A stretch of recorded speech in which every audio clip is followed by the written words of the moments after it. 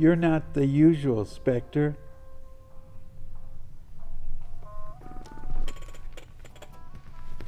Made a pawn a ring off you?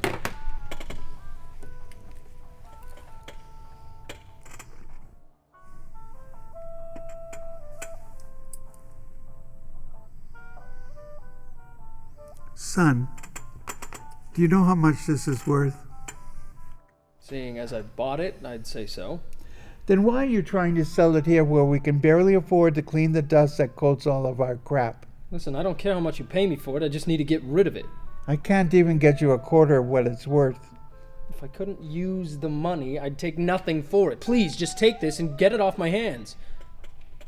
I don't feel right robbing a man. Did she leave you? What?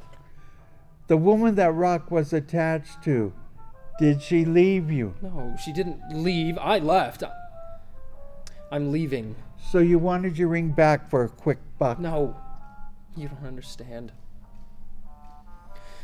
She lost it, and I found it among other things, and I had to leave. Listen, will you just take this? I need to get going, and it's weighing me down.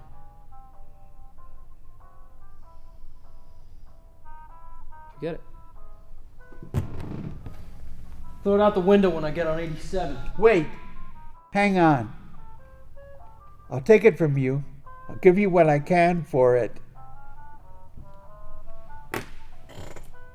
I'll take it. But I want the story first. Why? Half of this cell is the story that goes behind it.